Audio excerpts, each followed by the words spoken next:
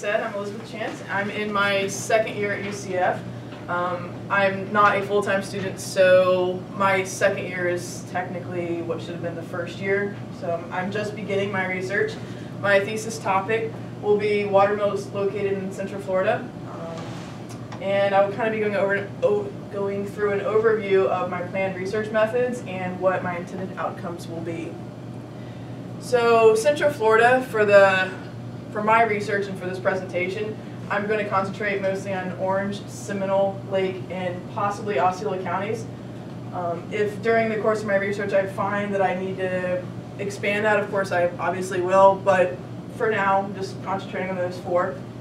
Plan on studying the time period after the Civil War and into the early 1900s for a couple reasons.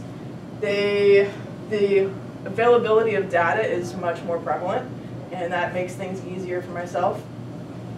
The change in population after the Civil War was significant, and of course the changes in industry after the Civil War were also significant. So there will be a change from basic industry into a larger industry.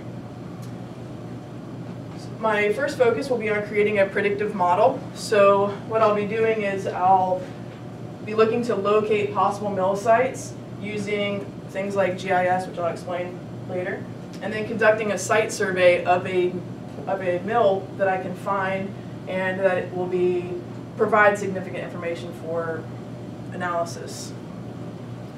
So industrial archaeology is mostly where I fit. It's the study of artifacts or material culture having to do with social, economic, and technological development within the last 250 years. There are some industrial archaeologists that go further back. They go to the Greeks. That's as far as I've read so far. But Michael Ricks of the University of Birmingham in England is the one that kind of gets credit for coining this term, industrial archaeology, and he came up with the idea that rather than just preserving these sites or preserving these monuments, that we really need to collect information on them. We need to take the data that we can collect and study them, and in turn understand our industrial past. So some major industries that I'll be looking at will be lumber, sugar, and grist mills. The lumber industry grew from the Northwest, and it kind of grew out of speculators from the North who moved down into Florida, and what they were looking for were replacement resources for what they had demolished in the North. And when they came down to Florida, they found the pine wood.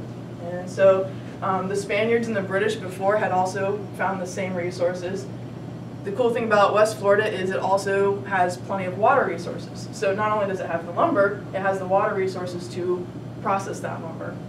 And that led to the Arcadia Mill Complex. Sugar or cane sugar mills were more of a plantation era type item, and grist was produced only on a local level. It was not really used for a larger production. It was never exported. And these are some mills. De Leon Springs and at Homosassa, that's a sugar mill. And the mill at De Leon, you can actually see the spillway from where the water would come out of the watermill. So there were two excavated sites that I've been able to research so far at this point in my research. The Arcadia Mill Complex and the Hewitt Mill, and they are both in Florida. Arcadia Mill is in the northwest, Hewitt is in the northeast. Arcadia was excavated by a gentleman by the name of John Phillips of University of West Florida. He's since retired. It is the largest number of sites that have been excavated and published on. He has published these in academic journals. He's presented on them. They range from the British period up until the early American period, all the way up into the Depression, actually. So the Hewitt Mill was excavated by a man named William M. Jones. He was not a trained archaeologist. But he did also publish his information in a magazine, so his information is available and you can find it. The Hewitt Mill was a British period site, so it's much later than some of the Arcadia mills. In this picture, you can see the water, and a lot of the problem that you have with excavating these sites is they are near water, And in Florida, a lot of times you have to wait for the water table to go down before you can actually go out and excavate. So it took him several years to excavate this. So the West Florida sites, there were 58 total. They are all within the confines of the Escambia River. The sites were usually found by the large earthen dams that they would build to contain the water used for the mills. You can actually still see these structures because as the mill would run, these dams would kind of fall apart and they would have to reinforce them with pilings. The older ones would use wood, newer ones you can find concrete. So these dams are what I'm going to use for my predictive model and also using aerophotography. It's part of the way that he found them, and I'm going to use his same methods. So the dams are often from about 60 to 1,000 feet long, 10 to 100 feet wide, and 15 to 16 feet, or 5 to 16 feet high. So the West Florida locations, they all occur in narrow stream valleys. There are 3 in an estuary, 23 on a river terrace, and 32 in the uplands. And these are great areas to look for them. And what these sites do, in West Florida do is they present data about settlement patterns and about the industry of the different occupations of that area. So I can take the data from these sites, where they were located, what they were used for, the populations that they supported, and then I can build on that on what I find out about Central Florida. So there were a total of 22 early American mills that have been dated to 18th century and early 19th century. Using the information about the 23 Arcadia sites on river terraces, I can look at similar scenarios around about the same time and hopefully find some here in Central Florida. So William M. Jones, this is in the Northeast, he found and surveyed 15 other sites besides the Hewitt Mill. He worked on the Hewitt Mill and these other 15 sites between 1952 and 1993. So what he was able to do, the data that he collected from the site surveys and from the excavation, though he was untrained, is very informative, especially for me, because it gives me an opportunity of ways that I can find my own sites, as well as, so between this one and between the Arcadia, put them together, and it should lead me in the right direction, so we'll see. This was found along a tributary of the Pellicer Creek. The swamp that it was located in had been surveyed by a British surveyor, and he documented that it was an excellent location due to its naturally high dams. And of course, ended up working out well. Williams found a trash pit or a midden pit, a buried wooden platform, and wrought iron items, such as broad axes, timber dogs, nails. He did find ceramics. The ceramics would indicate that there was a settlement there or a housing unit, though William never found that. So the predictive modeling part of my thesis is what I'm working on now. The idea is that finding sites and the known features of those sites and narrowing the focus, I can save myself the many hours that it takes out in the field to actually find these sites. I don't have forever to finish my thesis, so I kind of need to know where to look before I go out and spend time in the field. This picture over here is a predictive model by a CRM company, or a cultural resource management company in Minnesota. And what they did was they took features about pre-contact Indian sites or Native American sites, and they inputted that into GIS, and it popped out a model of where other sites might possibly be found. And they can use that before going into the field. So if Minnesota wanted to put a road through here, they would know we need to survey that site. We need to do more than just a pedestrian survey where they walk around if they see artifacts, they know there's a site. We need to go out and we need to do test pits. We need to do this many test pits. They need to be this far apart. And so predictive modeling honestly has changed the way archaeology approaches finding sites. And so it also applies to other things other than archaeology. They use them for flood models, future land use, climate changes. Pretty useful. So for my particular predictive model, I'll be looking at the hydrology. So rainfall, the aquifer at the time, runoff, anything that would have affected the water flow of the area. The land features, the land was very different then, now it's developed. So there's not roads, or there weren't roads. There were hills that are possibly not there any longer. There were lakes that have been filled in, there are swamps that have been filled in. So taking the hydrology data from the early 19th century, or I'm sorry, late 19th century, early 20th, I can find those. Historical documents will play a part in that. Some mills have been documented, but their location has been lost. And then of course population, just spelled wrong. Population will tell me where the concentration of people were, and the kind of, all those four together should pop out sites. We'll see. So just a quick overview of GIS in case we don't know what it is. Geographic Information Systems.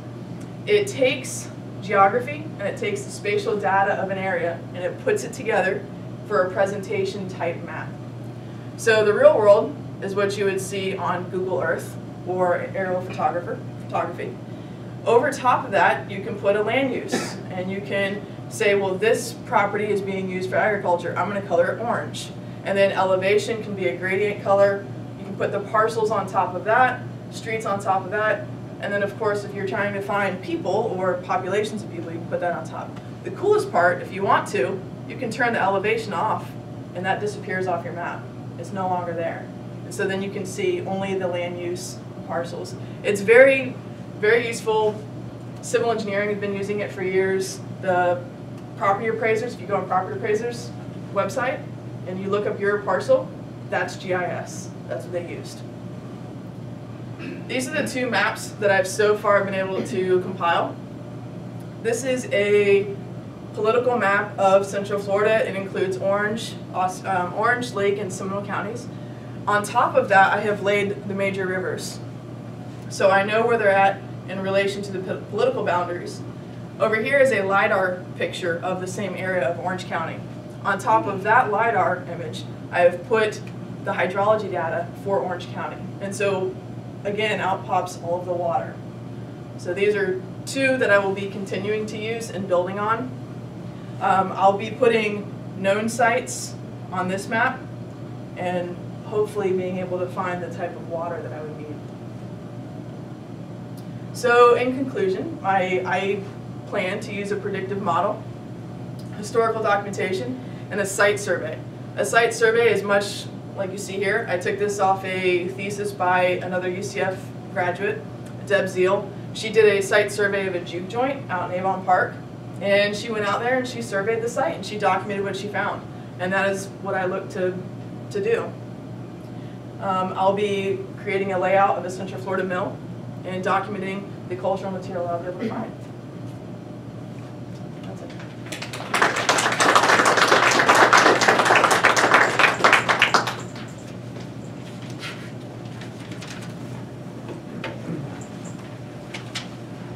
Thank you very much.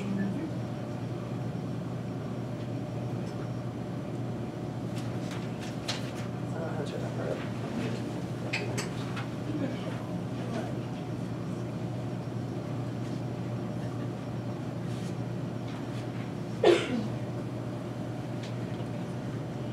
Okay. Thank you very much, Elizabeth Chance. Our next speaker for our mini symposium will be Elimarie Garcia-Cosme. She will be presenting spatial patterns of raised fields and linguistic diversity in Mojos, Beni, Bolivia. Awesome. Please join me in welcoming Elimarie. Thank you, everyone. And like Kevin said, I will be speaking on spatial patterns of raised fields and how they correlate with linguistic diversity in Mojos, Beni, Bolivia. And I am currently in the final stages of my thesis, so hopefully what I've found so far, there'll be a couple changes, but this is pretty much it.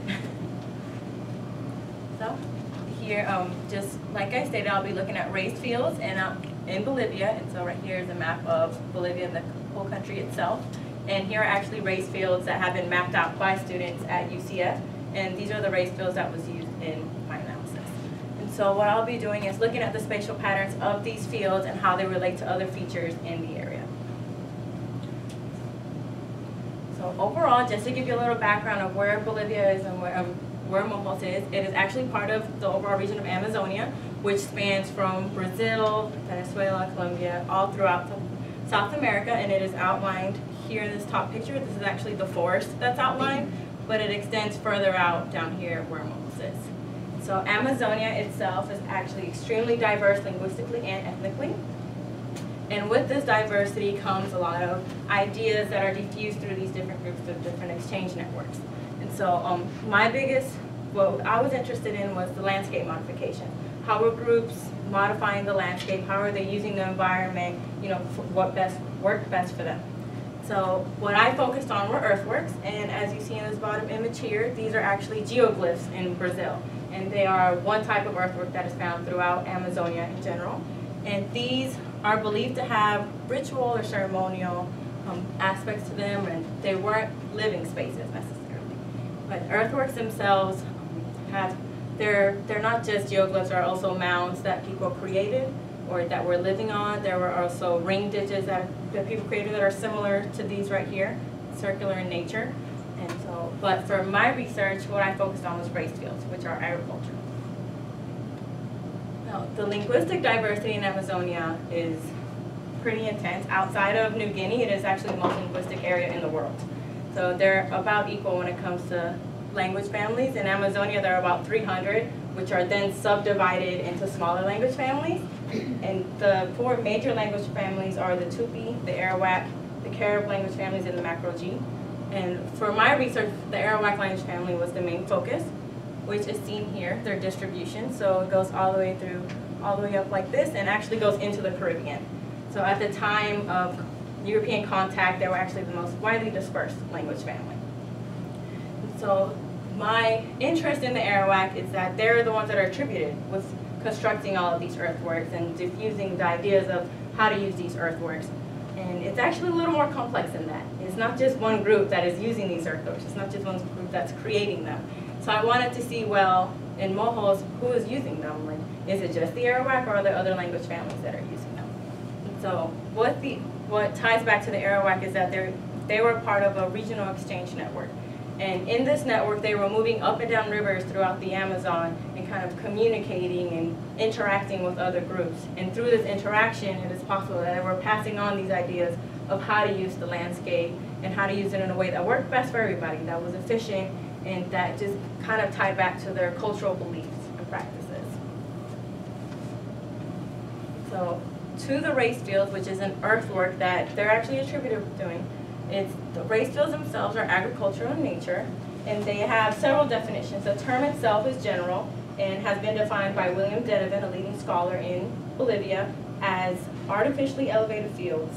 And also, they've also been defined as by Clark Erickson, who in a way is kind of like an advisor to me through generations. He defines them broadly as race fields that are they're large elevated planting surfaces that are elevated above the flooded savannas. And so raised fields themselves they're not found just in Mojos, they are found throughout other countries. They're found in the Guianas, Suriname, Venezuela, Colombia, Ecuador, and they're even found in the Lake Titicaca Basin in Bolivia. So they're widely used, but they do vary in shape, size, orientation. So the ones I will be focusing on are called large race fields. And so as you see in the top image here, this is an image I took myself this summer in Bolivia. And this is the actual field, and this is the canal where they were possibly getting the earth from. So as you can see, they're difficult to see on the ground. I wasn't very sure what I was standing on when I got there, but that is a race field, I promise you guys, I'm not lying. So this right here is the field, and that's the canal. But then as you see down here on satellite imagery, they're actually easier to see. As you can see that when you compare the vegetation, they're lighter in color. And when you zoom in enough, that you can see that they're actually completely outlined and they're very elongated. So for most of the research and for most of the digitizing for my research, a lot of undergraduate students were mapping them on Google Earth and then converting it into GIS, which is where GIS comes to play in my research. just to kind of give you an idea of where I'm at, so Mojos is this area all right here in the Beni department of Bolivia. So it's all this lighter coloring here.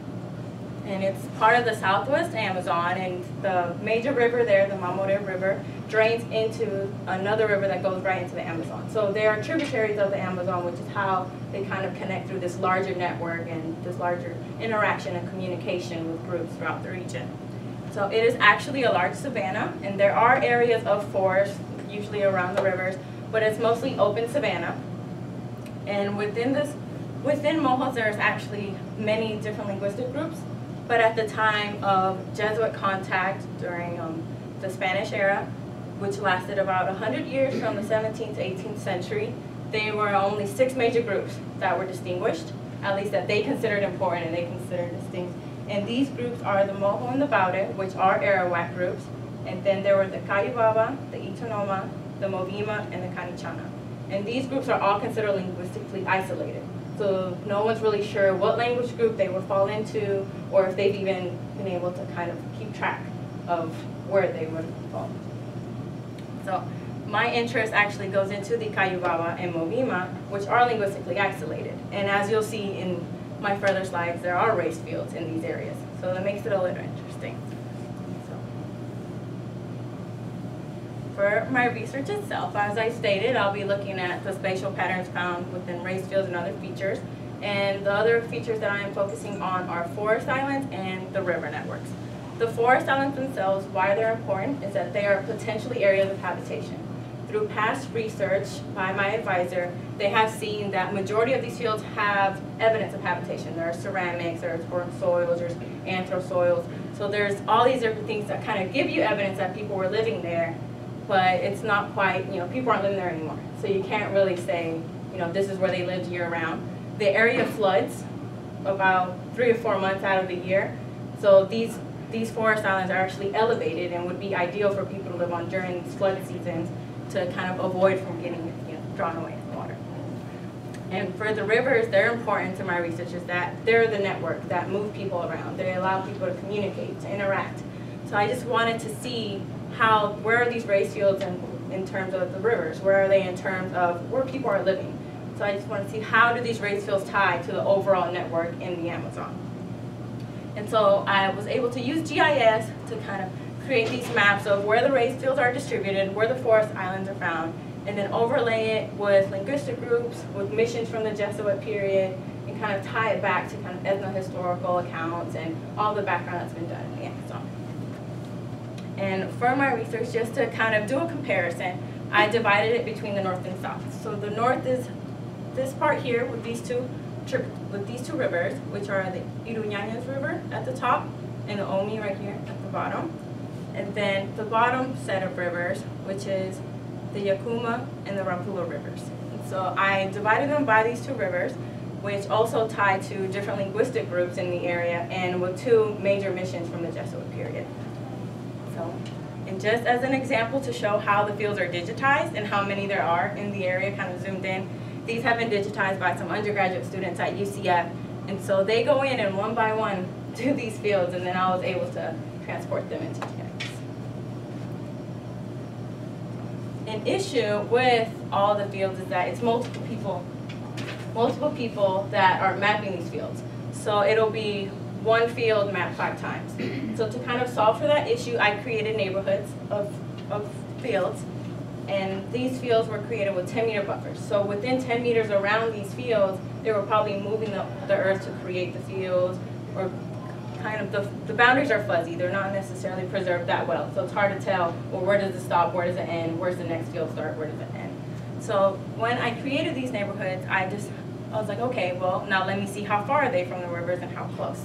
The 2 distances that I chose are 700 meters and 1,000 meters.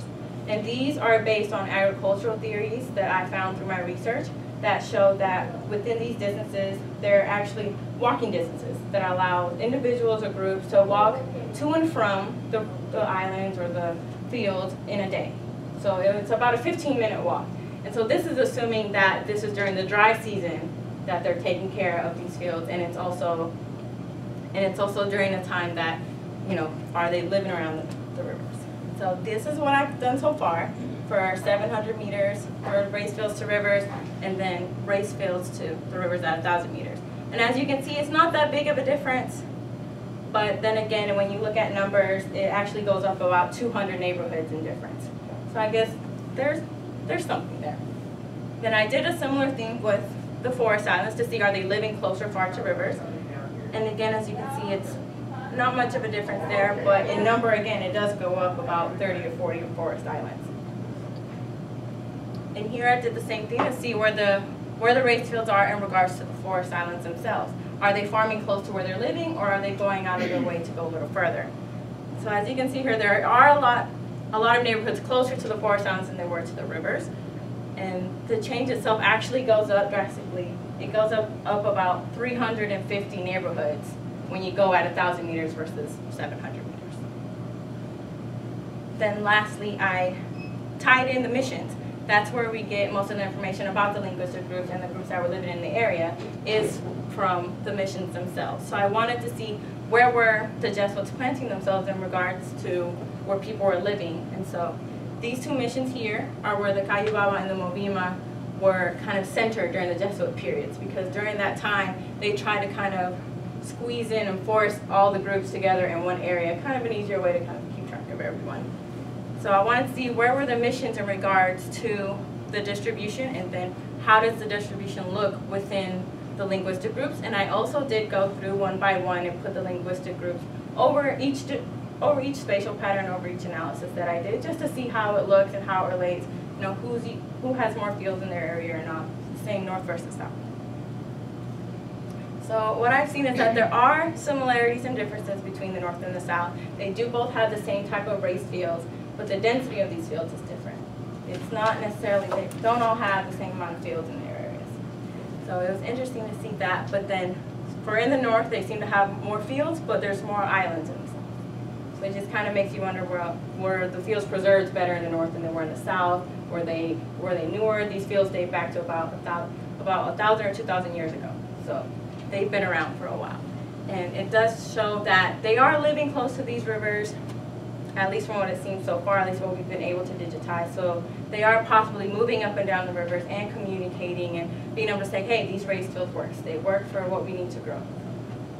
That's what I've done so far, and I just want to say thank you to the undergraduate mappers for doing all their hard work and to my family. So, thank you.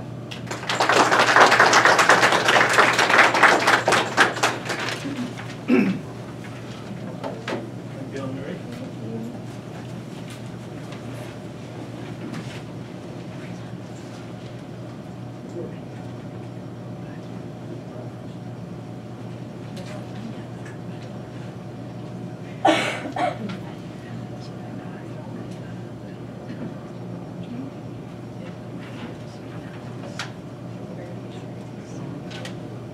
Okay. Thank you very much. And our final presenter for the UCF graduate student mini symposium will be Anthony Tricarico, who will be presenting Terracing Urban Space, Agricultural Potential at Monte, Alban, Oaxaca. Please join me in welcoming Anthony Tricarico. Thank you, Kevin. So I'm also in my second year at UCF, finishing up my master's degree and also finishing up my thesis. And as Kevin said, I'll be talking tonight about measuring agricultural potential at Monte Alban. Tonight I'd like to discuss the interplay between urban agriculture and population density. I'd like to discuss the use of spatial analysis tools like GIS to estimate agricultural potential at Monte Alban, which is the ancient Zapotec capital, in Mexico, in order to extrapolate a model of measuring this interplay. Finally, I'd like to discuss how this ancient urban agriculture can inform modern methods of similar nature. So Monte Alban, you see right here is a satellite image of this nice image we see here. Was the ancient Zapotec capital, essentially located in the Valley of Oaxaca, which is in the southern Mexican highlands. The Valley of Oaxaca is Y-shaped, and it was divided up into 3 different valleys. The Atla Valley in the north, the Tlacuba Valley in the east, and the Valle Grande region in the south. Human occupation in this valley predates 12,000 years, which in the archaeological record also predates the evidence of earliest evidence of intensive agriculture in the archaeological record. The site totals 6.5 kilometers, square kilometers, and dates as far back to 500 BCE. There are multiple competing hypotheses, though, for the origins of Monte Alban. The prevailing notion within the field is what Richard Blanton, another fellow archaeologist, refers to as disembedded capital model. This theory states that Monte Alban was founded on mutually contested land, and that in order to resolve internal strife between those members in the valley, each arm came together to form a new capital. Monte Alban became a fully independent Zaptec polity in around 200 BCE, and in the early Classic and 350 CE, population levels reached 25,000. And you see by the late Classic, which is the period I focus on, population levels are up to 30,000. So for my thesis, I mapped over 1,200 terraces at Monte Alban. Of the total 1,400 terraces that were originally mapped by the Valley of Oaxaca Settlement Pattern Project. And all these terraces were originally included as residential. However, my analysis using GIS showed that this simply was not possible, and there in terms was arable land that could be used for agriculture. So GIS was useful to me for 3 different ways. I was able to visualize my hypothesis, I was able to manage the large data set, and I was also able to develop a predictive model of agricultural potential. I combined each of these terraces that I mapped with 13 different individual data sets, such as terrace area, total structural area, estimated function, number of residences, visible structure features, ceramic distribution, whether they were close to a source of water, such as drainage or spring, and also other features such as structural fragments, topography, and whether they are currently used today for modern agriculture. Now, these data sets were used to, as I said, create a spatial analysis of Monte Alban, which challenged previous notions that there is no agricultural space. So I first started looking at whether there was, how much structural area there was in each of these terraces. It would have been very easy for me here if I was able to find that all of the terraces mapped had less than 50% structural area. This means that there was a large chunk of terrace available for other purposes such as agriculture. However, as we see in this map, there's only 56 terraces that had a labeled known structural area.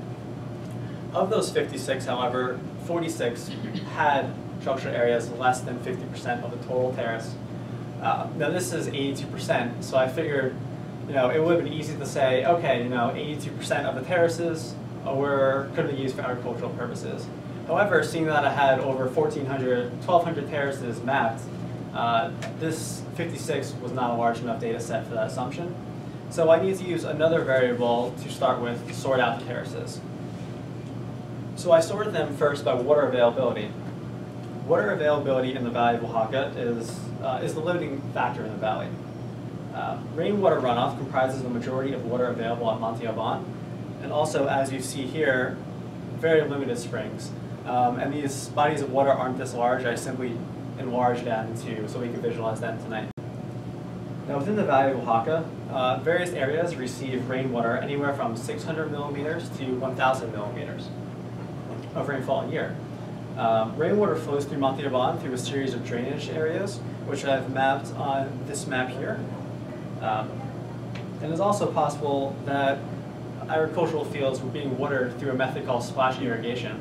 Now, splash irrigation is literally taking a large storage vessel and carrying it to a source of water, filling it up, and then taking it back to your terrace to water the field. Now, this method is not going to water a large crop like we know today, but it would have watered very adequately small terraces. So, knowing that, I looked at the area of terraces that were within 50, 100, and 150 meters around areas of drainage.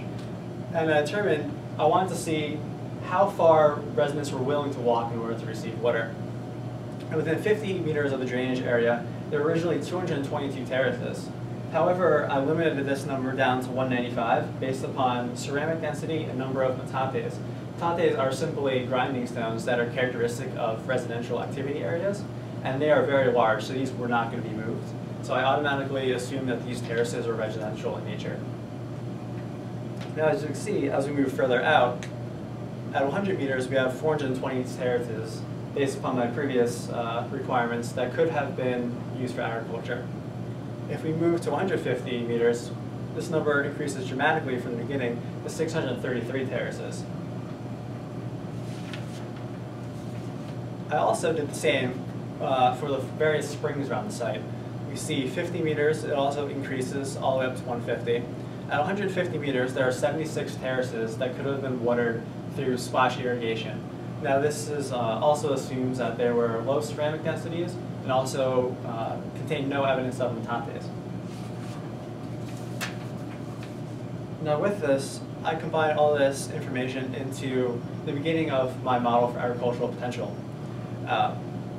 Outlined in red are those terraces that were within 150 meters of a drainage area, and blue is those terraces that were within 150 meters of a spring. I wanted to see where each of these areas combined so I could find which of the sites, the terraces, had the highest agricultural potential. Also, terraces that are used by modern farmers for agricultural purposes are more likely to have been a source of agricultural productivity in the past, based upon a theory I use called resilience theory. Resilience theory states that processes that occurred in modern systems are resilient forms of past systems. Now, based upon these data sets I've been talking about, I was able to divide these terraces up into 3 different categories. Those where agriculture is possible, those where agriculture was highly likely, and those terraces that had the highest potential of agricultural productivity. Now, the first step in determining which the degree of individual terraces had, which terraces had a degree of agricultural productivity, I needed to determine the extent of water availability, which I did here.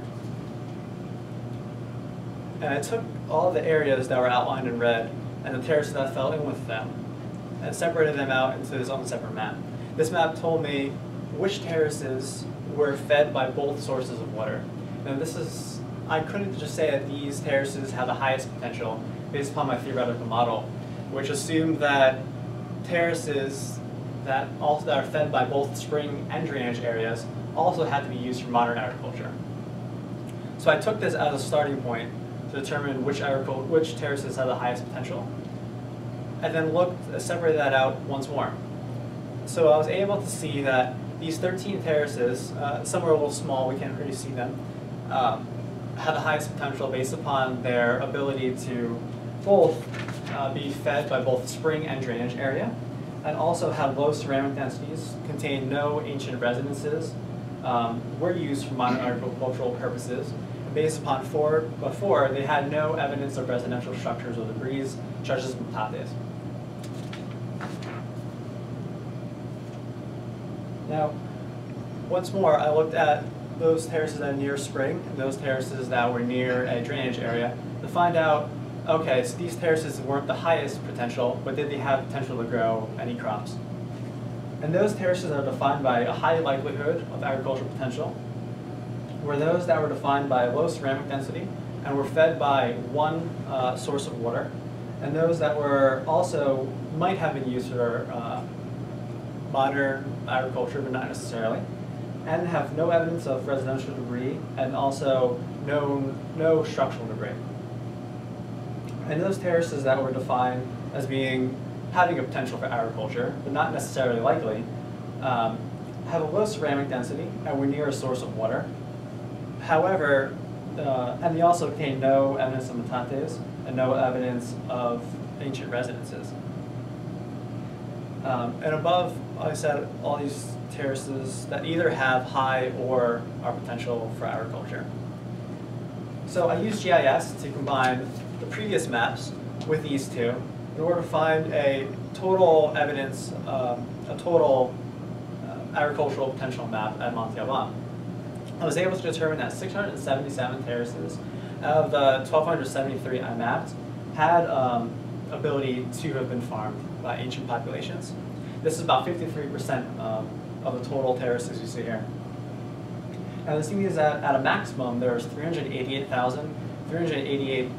square meters of arable land, which is a significant amount over previous estimates, which said that there was no agricultural land in Monte Alban. Now this number assumes, takes into account the known structural areas, which will be refined once we have structural areas for any of the terraces. But assuming that those 56 terraces were the only ones that had structural debris, 388,000 is actually the maximum amount of arable land at the site. Now through this, I was able to come through various implications. My research is termed applied archaeology, which looks at past societies and applies the principles of those societies to modern times. Now, based upon these estimates of the land estimates I was talking about, urban agriculture in Monte was highly bilateral in use, meaning each of the terraces were not used only for residential purposes or only for agricultural purposes. They were defined by mixed use. Now, this implies that agriculture within dense populations in general is also multi-use in its most efficient form. So I applied this principle to modern applications and tried to determine how modern urban agriculture could have been more efficient and more productive.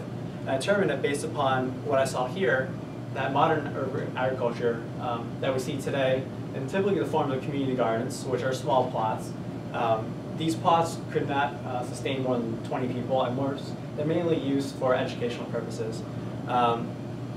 Their most efficient form will be a multi-use, instead of just using for agriculture. Now this study underwrites architectural studies that are currently being done, which actually are seeking to create multi-use sites that combine agriculture and residential area. And my research in general used archaeological principles to validate and predict the efficiency of future urban agricultural initiatives and modern cities across the country. Thank you.